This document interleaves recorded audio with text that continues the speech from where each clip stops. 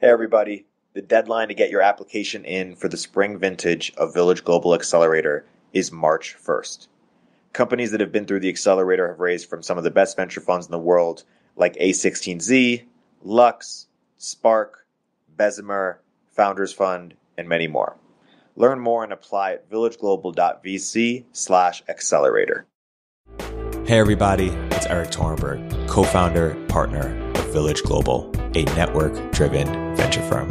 And this is Venture Stories, a podcast covering topics relating to tech and business with world-leading experts.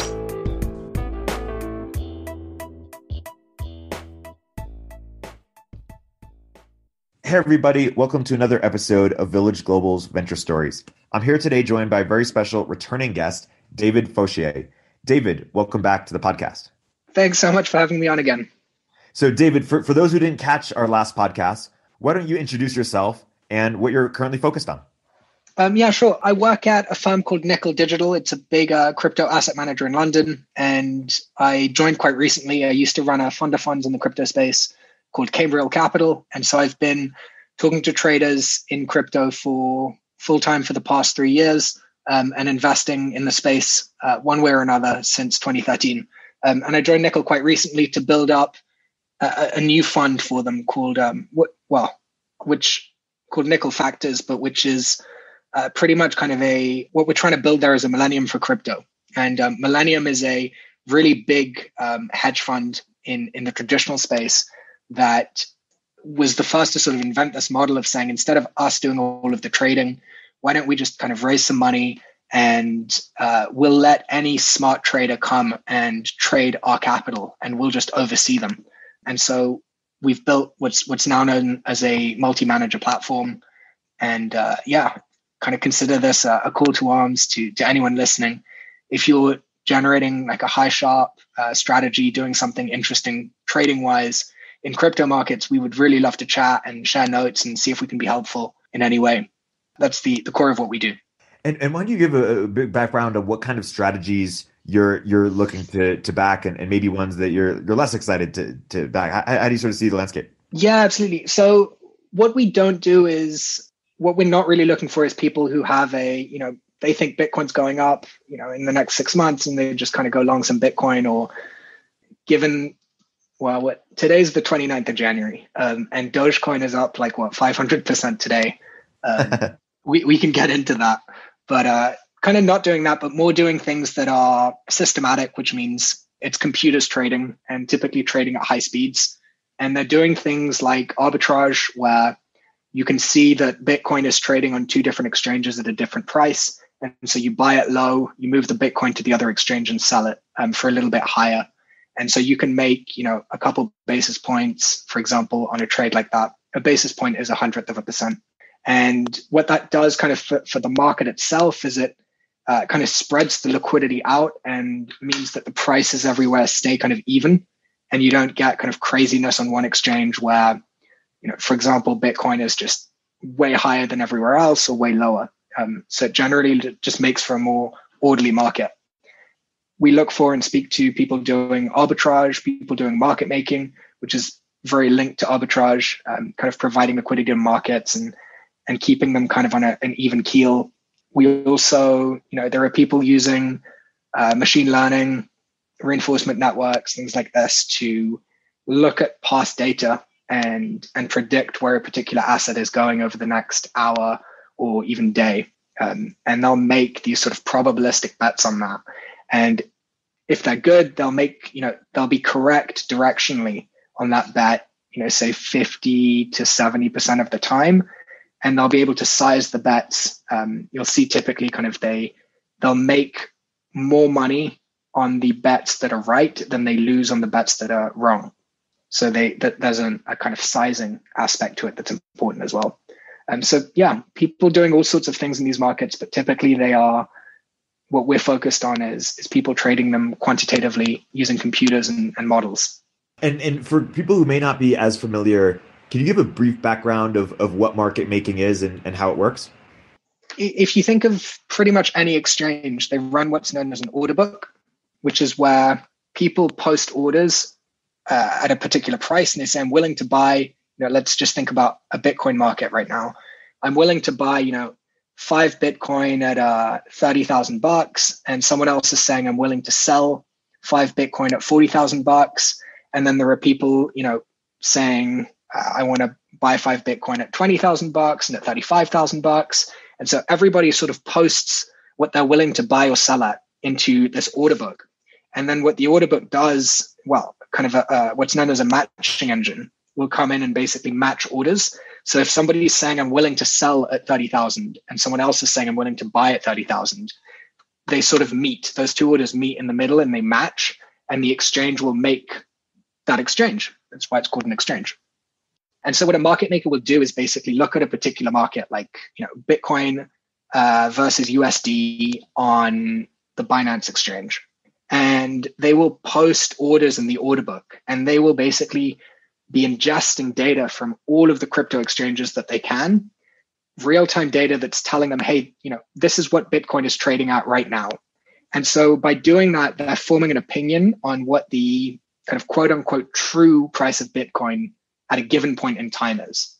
And so if on average Bitcoin is trading on all of these different exchanges at $30,000, and someone is willing to sell it to you for $28,000, you'll be kind of happy to take that and buy it from them and then sell it somewhere else. So market making is like arbitrage, but at really, really high frequency.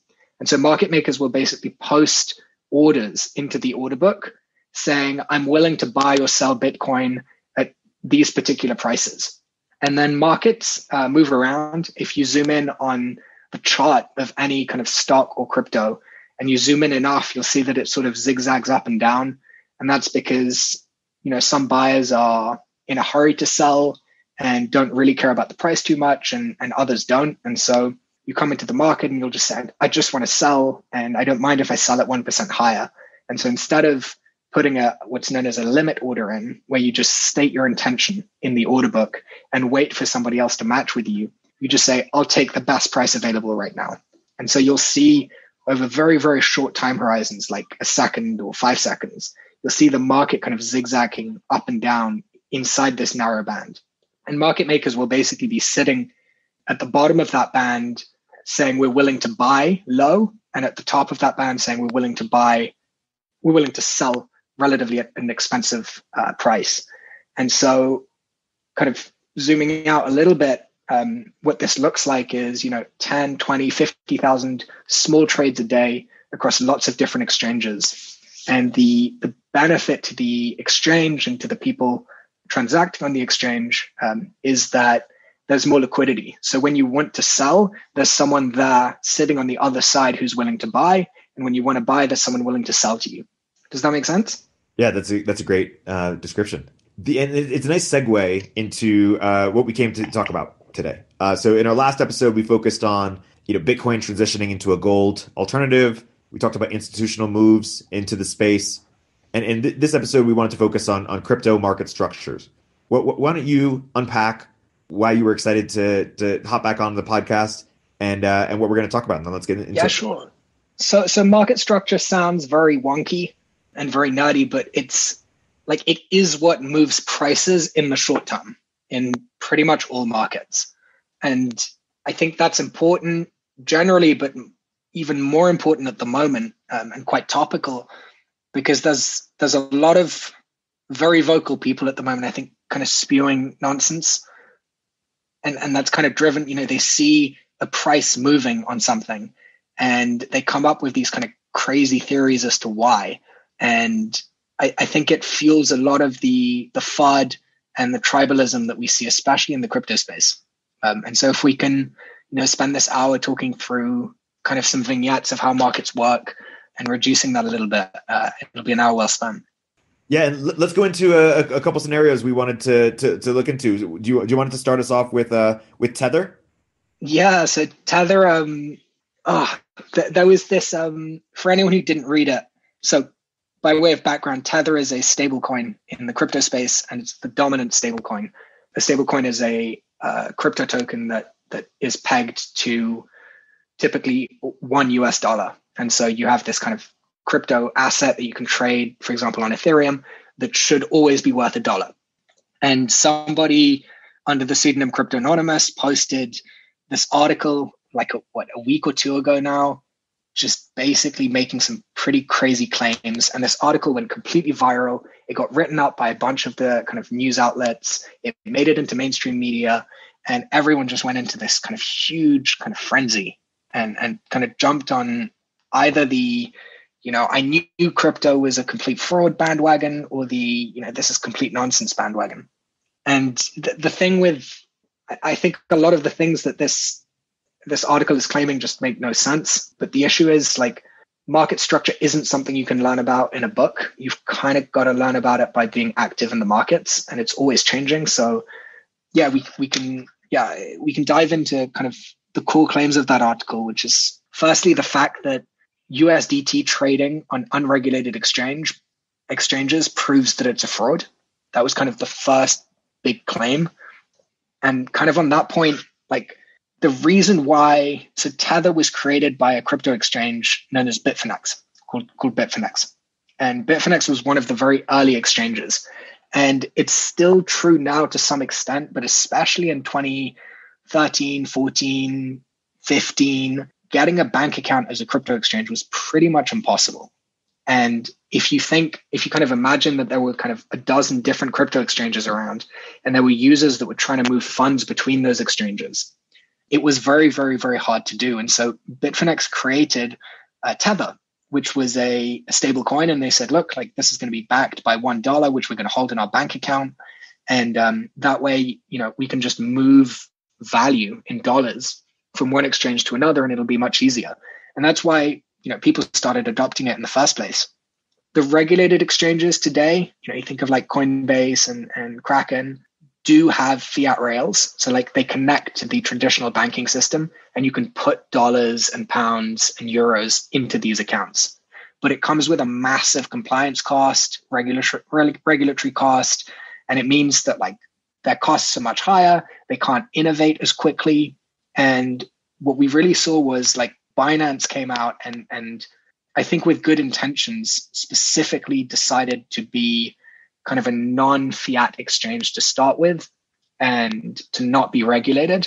And that allowed them to move really, really quickly and to innovate from a product perspective much faster than if they had been regulated. And they sort of ate everyone's lunch. They're kind of the dominant crypto exchange now. And so I think, like, a lot of people have reacted to that by, almost all of the newcomers and some of the existing ones, by trying to step away from being too regulated so that they can compete on product innovation. And so Tether and stablecoins in general become kind of more and more and more important. And so, like, the fact that USDT trades on unregulated exchanges but doesn't tend to trade on the regulated ones is more to do with the fact that these exchanges can't get bank accounts, or don't want to get bank accounts and be dependent on, some US state shutting them down for X or Y reason. And so they're choosing to be sort of crypto, stablecoin, and sometimes like euro or local currency integrated, but not dollar integrated. And so they use USDT kind of as a proxy for that.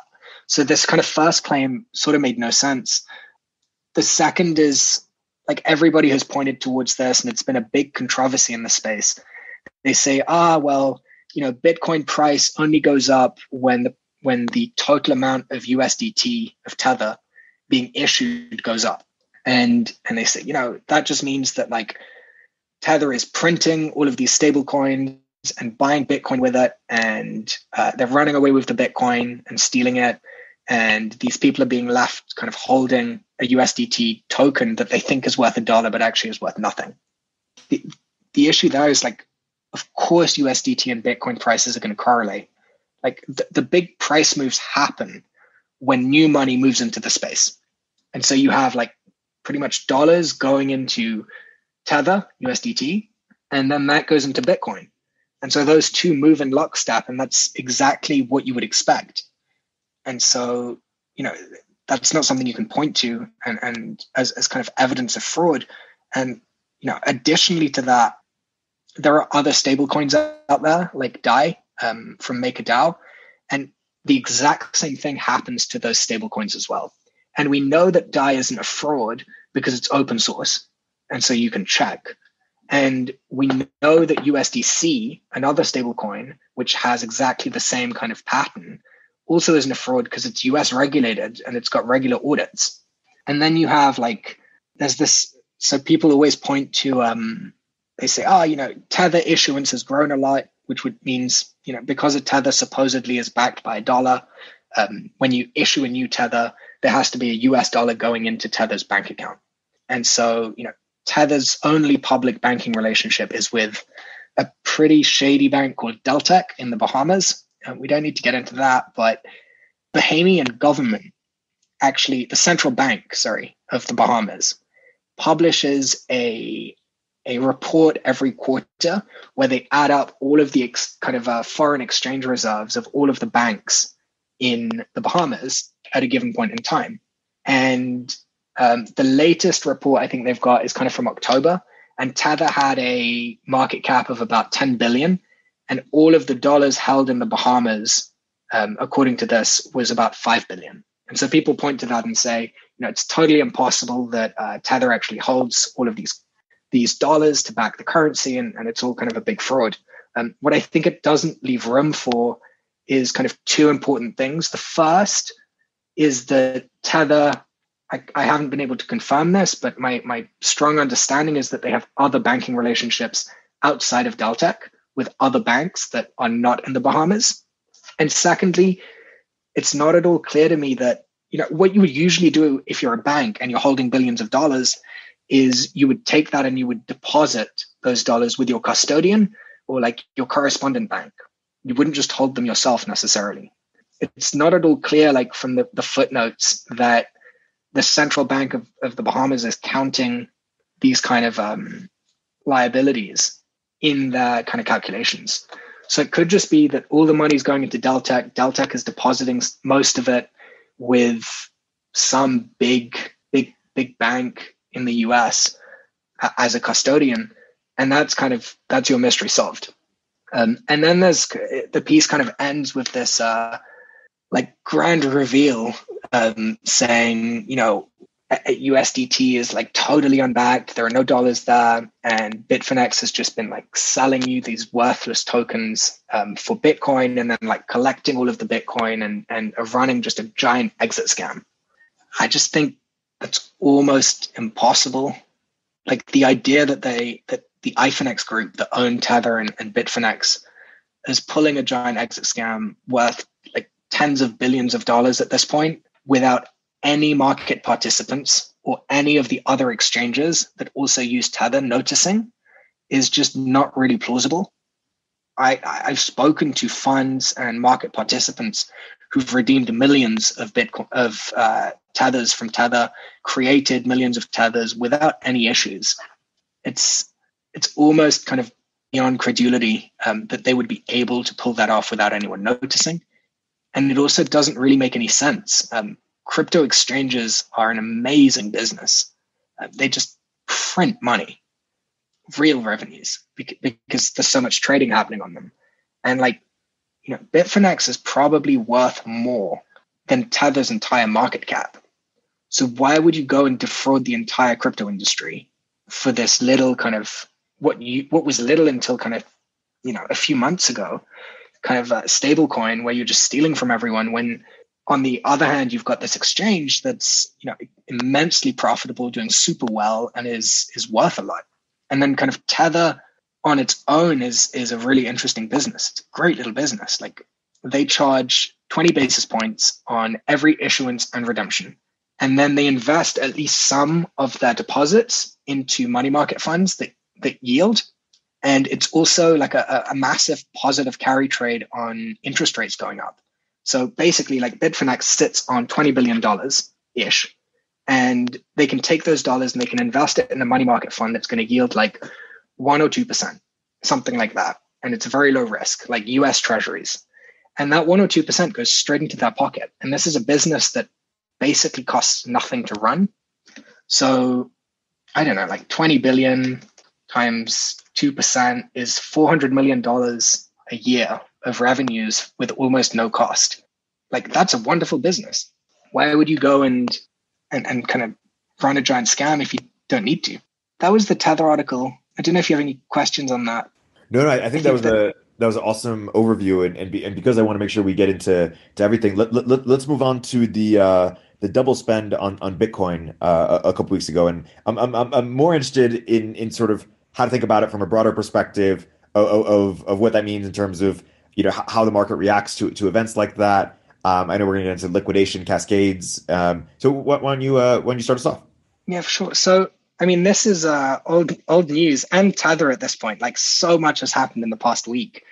But if anyone still remembers, it was about sort of mid-January, I think, somebody reported a double spend on Bitcoin. And so basically that somebody had spent the same Bitcoin twice, which shouldn't happen, obviously, because one of the core kind of underpinnings of Bitcoin having any value is that it's finite. You can't just like copy paste your Bitcoin and then have double the Bitcoin and spend both of those. And like what actually happened is something that's quite kind of normal and pedestrian. And Andreas Antonopoulos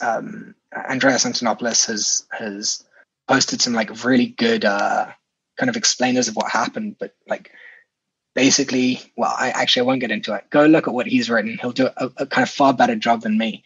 But the kind of market reaction to that, you sort of had, really badly researched piece of journalism that was just wrong, came out, and suddenly Bitcoin crashed 20%. And suddenly, like all over Twitter is, some people being like, Bitcoin's broken, it's been hacked. And then other people, saying, some whale has just dumped on us and like everybody's selling and panic.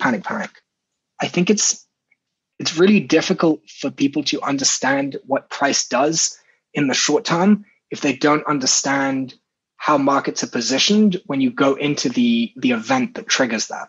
And so in this case, you had basically this news article that came out, and certainly some people will have sold, either because they themselves got scared or because they anticipated that a lot of the, maybe new money in the space that doesn't understand how Bitcoin works at a technical level would freak out and sell. And I've got a friend of a friend that did exactly that. They saw the article, they went, oh my God, Bitcoin's broken, and they sold it. But the market at the time had been building the level of leverage. And a lot of trading in crypto is leveraged. And the thing with leverage is you have let's say you want to take up 10x leverage. And so you'll deposit 10 Bitcoin and you'll go 10x levered. And so you'll go long 100 Bitcoin with the 10 Bitcoin of collateral that you've posted. If the market drops 10% from so if your Bitcoin drops 10% in value, so from 100 down to 90, that will effectively wipe out your 10 of collateral. And at that point, the exchange will take over your position and close you out. What actually happens is that the exchange will do that at 91 because they know that it's going to take them some time to take over your position and liquidate it. And they might not be able to sell it at 91. There might be what's known as slippage, where as they're selling, the price is also going down. And so what they don't want is to kind of be on the hook for the other side of the trade who's owed money. And so, you've got your 10-to-1 leverage, Bitcoin drops 10% or, more like 8%, and your position is taken over and just sold into the market at whatever price the exchange can get. And that obviously pushes the price down further. And then you've got the next guy who maybe had used 9x leverage and who was safe until the price hit $89 and, had dropped 11%. And at that point, they get liquidated. And so the exchange, again, takes over that position and sells it into the market. And you create these cascades, what are known as liquidation cascades, where some guy who was super, super highly levered on, for example, Bitcoin, has tiny amount of margin for error in the price of Bitcoin. If it drops just a little bit, he's going to get liquidated. And when he gets liquidated, that pushes the price down.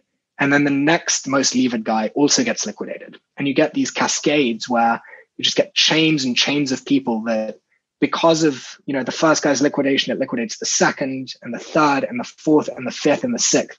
And you get these crazy kind of drops. And more often than not, when people see a really violent move, especially downwards, in Bitcoin or kind of any crypto market, it's because you've had one of these cascades. It's not because typically not because someone's coming to the market and just said, all right, I'm going to just dump like $1 billion worth of Bitcoin right now just for fun. And so you have this kind of interesting thing where you get like a really small news event is like the butterfly who kind of spreads its wings and flaps once, and it's innocuous, but the chain reaction of events that happens after that results in these kind of crazy moves.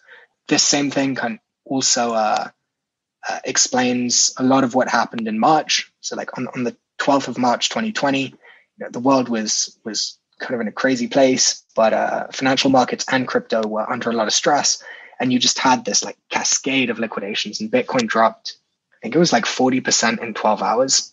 And a lot, it bounced straight back up again afterwards because everyone who was levered had been liquidated or had posted more margin. And so like the market then cleared and everyone went, oh my God, Bitcoin's at 3.5K. We need to buy. So yeah, these kind of liquidation cascades are quite interesting, and it's actually something that can be traded. So if you sort of zoom in on exactly what happens at that point in time, you've got an order book, if we go back to that, where suddenly a ton of Bitcoin is being liquidated by the exchange and is being put in that order book. And you have an imbalance between the amount that's offered for sale, kind of at any price, and what's available to buy. And it will basically, you can actually see this visually if you look at an order book for an exchange. So like on Coinbase, you can go and look at the order book on Coinbase Pro, and you can actually see this kind of happening in real time. But you get these order book imbalances. And so some of the traders we work with will just be looking specifically for that. And they'll make a bet when they see it, like a very quick kind of tactical bet. And they'll say, it looks like the market's, about to crash, or is in the middle of a crash that's going to cascade through lots of people's positions. And they will short Bitcoin at just that point in time. And kind of as soon as the cascade has ended and everyone who is too levered is sort of wiped out, they'll close the position out. So there's all sorts of kind of market, this is kind of market structure, but like features of the market like this, that the kinds of people we speak to are kind of looking for and try and trade. I wanted to go even deeper on liquidation cascades and how they think about it in an even broader construct, because we were talking earlier about how this relates to what's happening right now with GameStop. Can you go deeper? Yeah. So this is the opposite. So like a liquidation cascade is a good example of a huge overreaction to the downside. And what's happened with GameStop, I'm sure everybody will know about this by the time it comes out, but like FinTwit has absolutely exploded. There's this kind of like end of the road kind of backwater stock or company called GameStop, which is, as far as I know, like they're a bricks and mortar retailer for video games. And, they're publicly traded on the stock market. So we're moving out of crypto, but kind of the same dynamics hold. And GameStop is worth like, I don't know, $1 billion or $2 billion worth of market cap. I think the stock was sort of bouncing around $20. And there's this Reddit group called Wall Street Bets, where a bunch of like foul-mouthed gamblers sort of just like congregate and have a laugh about just crazy stock bets they make. And this guy went and just sort of started this. It's called Deep Fucking Value. I don't think we know who he is, but that's his handle on Reddit. He was just like long GameStop calls, so call options, and enough people basically piled onto that trade that it forced the price of GameStop up from like $20 to, I think, like as we're speaking, the peak was at like $300 or $500. So just like a massive, massive run. And the way this works is like not because everyone's buying the stock. It's because everyone is buying the call options. And a call option is a type of derivatives contract called an option. When you buy it, it gives you the right to buy a particular stock at a particular price for a period of time. So, if the stock's trading at 20 you can buy a call option at $30 that expires in 3 months. And the person that sells you that is basically saying, like, I'm willing for you to buy GameStop from me at $30 for the next 3 months. And so you buy this and you hope that GameStop goes from $20 to, for example, $40 during that 3 months. And if it does, you can buy GameStop from the guy at 30 and you can sell it in the open market at 40, and you've made a profit of 10 minus whatever kind of premium or whatever you paid for the option. So you can basically express a bullish view on a particular stock without actually putting much of the capital up, because the price of the premium that you've paid might be just $1. And so this guy buys and I think it is a guy, buys a call option on GameStop. And the person that sells you an option is typically an options market maker, basically like a professional counterparty, rather than like some random person on the street. And what the counterparty does, especially if they're an options market maker, is they don't have a view on whether GameStop is going up or down. They're doing this across like thousands of stocks. So they have absolutely no view. And so, well, they will be thinking about like how likely it is that GameStop is going to go up to $30 in the next month based on how it's been trading in the past. And they'll say, this is not a very volatile stock. It hasn't moved in years. It's very unlikely that this is going to $30. So, we're willing to sell that call to someone for quite a cheap price. And so let's imagine you buy that call like for $1. When you do that, they're looking at this and saying, well, we need to hedge ourselves just in case it does go up. And so what they'll do, they'll go long the stock. So they'll buy a little bit of stock to hedge themselves.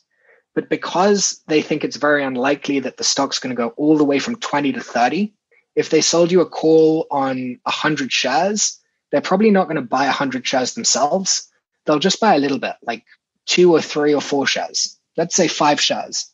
And they'll say, this is kind of an appropriate hedge because at least we have a little bit of exposure to GameStop if it goes up. And if it, continues to go up and it seems more and more likely that we're actually going to have to pay this guy on the call option, well, we'll buy a little bit more so that we're completely hedged. And so you have this, this is known as delta, but you have this situation where somebody buys a call option that's what's known as really far out of the money. So basically very unlikely to happen. And when they do that, the market maker that sells it to them has to buy a little bit of the stock just to sort of hedge themselves a little bit. And then in doing so, you then have the next guy that comes in and buys another call option. And so the options market maker has to buy a little bit more stock because it's just sold another call, needs to buy a bit more stock to hedge itself on that contract. And then someone comes in and buys another and another and another. And suddenly what you have is a bunch of people buying that same call option and forcing the market maker to buy more and more stock in order to hedge themselves. And as the market maker does that, they're obviously pushing the price of the stock up. But the more the stock price goes up, the more likely it is that this call is actually going to be in the money, that the stock is going to get to $30 or more, and they're actually going to have to pay out on it. And so as the price goes up and nears that $30 mark, the market maker is hedging themselves more and more, which means they're going and buying even more stock to hedge themselves. And so the price goes up. That makes it more likely that they're going to have to pay out on this contract. So they have to hedge themselves against that possibility even more. So they buy more stock. That pushes the price up, causing them to buy more stock and hedge themselves more. And you have this kind of circular dynamic. And this is known as basically a gamma short squeeze. I won't get into that because it gets a bit complicated. But what essentially happened is that a bunch of people realized that, a lot of people were short this stock, and we can kind of ignore that for now because it doesn't apply to crypto so much. But a bunch of people bought these call options. And in doing so, they forced market makers to buy a ton of the stock. And in doing so, that pushed the price up, which forces them to buy even more. And so these calls that these guys bought are suddenly, valuable because the stock's gone from 20 to $40. They spent $1 to buy a call that is now worth, say $10. So the difference between 40 and 30. $10 minus the premium that they paid. And so they put $1 in and they've already got $10 out. So they and their friends are like, this is awesome. Let's buy more.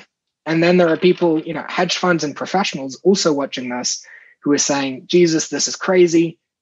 GameStop has just gone viral and all of the retail crowd's buying into it. I'm going to piggyback off this. And so they buy some calls as well. And it becomes this meme where everybody is buying the calls that forces the dealers, the market makers, to buy more of the stock to hedge themselves. And the price just goes up and up and up and up. And so we had this squeeze that went from $20 to like 500. And it was kind of all caused. And this happened in like 4 or 5 days. And it's probably not over. I don't know what GameStop's done today. I haven't checked yet. But until all of the shorts have kind of bought back the stock and until the dealers are able to properly hedge themselves on this, I think kind of the only way this ends is either that or they need to just stop people buying calls because it just kind of feeds on itself. And so it's kind of interesting because it's this weaponization of gamma and of options that's happened that I think, there was some of this on the kind of 90s kind of stock boards on Usenet and the early internet. But what we're seeing with Wall Street bets at the moment is kind of an amazing, and not in a good way, but just amazing kind of social phenomenon where people are just sort of angry and out to get kind of quote unquote the hedge funds. It's been a really interesting kind of social mimetic kind of thing to watch. What do you think it means, or what do you think the big implications for what changes because of the events that have happened in the past few weeks that of course have been building up for a while, but where do you see this going forward? Say more about. I'm curious. One, as it relates to crypto, because there's some parallels, culturally, but also practically, but then also just more broadly, what does this mean going forward? So, I mean, I thought kind of in the short term that there was a chance that like stock trading was just going to suck all of the kind of oxygen out of the room, and crypto trading and would just get forgotten, and like everyone would just be focused on stock trading and all of the craziness over there. And then what happened is the brokers, so the app or the website that you go on to actually trade, like Robinhood, Interactive Brokers, E-Trade, Fidelity, these brokers basically went into on these particular stocks like GameStop, and there were a couple of others. They went into what's known as reduce only mode, where they'll let you trade, but only if your trade moves you out of the position. So if you're long a call, the only thing you can do is sell your call. You can't buy a new call. And like this basically happened like yesterday and today, and FinTwit and has just gone absolutely nuts over it.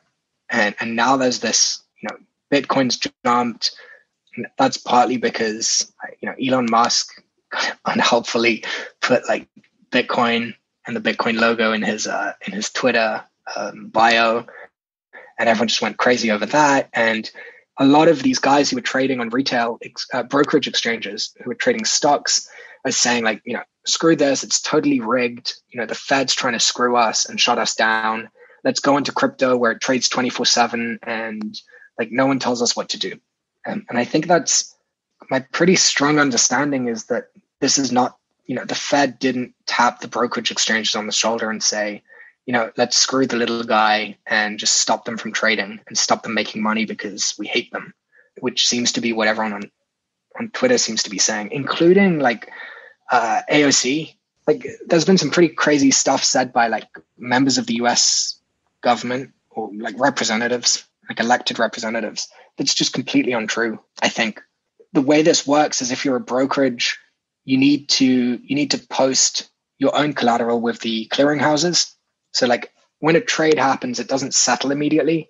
And so it'll settle a couple of days later. And this all gets really complicated. But basically as a brokerage, you have a certain amount of deposits by law that you have to keep with the clearinghouse. And this is mandated in Dodd-Frank. Like this was a post-2008 reform to try and make markets safer and not screw the little guy. And what happened is like volatility went up a lot. So the amount of deposits being required by the clearinghouses went up a lot. And suddenly these exchanges are saying, well, we don't have the cash to hand. Like we've already posted an additional like 500 million of cash as collateral. We just don't have an extra $1 billion to hand. And so what we need to do is just like reduce the size of the positions and therefore of our risk. And so I think that's kind of what's driven that. But, kind of more worrying to me is that you go on the news or on Twitter and people are just like really mad. And like, it's obvious that there's a lot of anger floating around, but people are just pointing a finger at someone as a convenient bad guy. And everybody just kind of jumps on the bandwagon and like it sort of makes no sense. Like people are getting angry about stuff that's completely wrong. And I get that you can be angry, but at least people should be angry, I think, about the right things. And so it's been I don't know what's going to happen longer term. I think that there's something to be said for just leaving markets to clear, which is what we have in crypto. Like we basically don't have intervention in crypto markets. And in March, when everything was collapsing, crypto was sort of the only market in the world that didn't get bailed out. And I think the fact that it survived that is really like a testament to it, because that wouldn't have been true, I don't think, of currency markets or equities or of, most importantly, maybe fixed income, so bonds. My guest today has been David Fauchier. David, for people who are fascinated by this conversation and want to go deeper into your work, where might you point them? Sure. So feel free to reach out on Twitter. My handle is at @dfauchier, at DFAUCHIER. Otherwise, you can contact us at nickel.digital, or I'm sure you can figure out my email if you're motivated. But yeah, to reiterate, if you're a trader in this space, we would absolutely love to hear from you. Hopefully we can be helpful one way or another. And maybe there's a kind of a working relationship for us to figure out. But yeah, it's what we do all day long. Please reach out. Thanks so much for coming back on the podcast, David. Erik, thank you so much for having me. It's been really fun.